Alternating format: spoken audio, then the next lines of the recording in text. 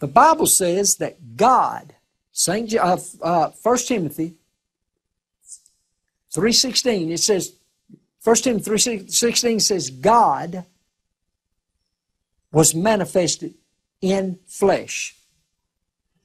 Now, then you got to find what God's it talking about. What God is it talking about? When in the book of Acts 15:14, where it talks about Simon have declared how God at the first did visit the Gentiles to take out of them a people for His name. We understand also that Apostle Peter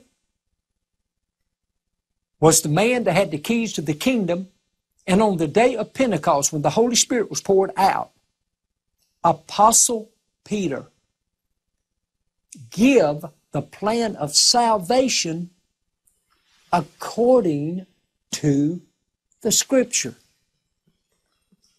Let's go on and read a little bit farther here.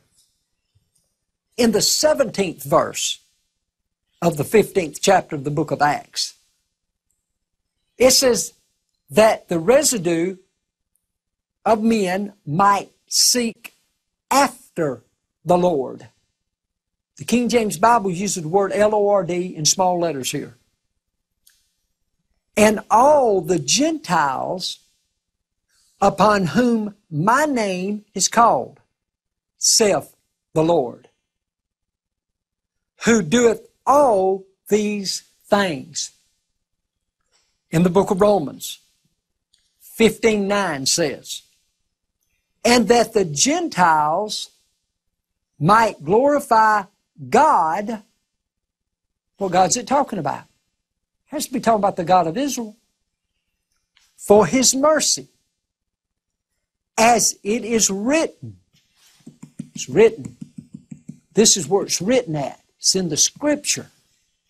For this cause I will confess to thee among the Gentiles, and sing unto thy name. This is talking about this name.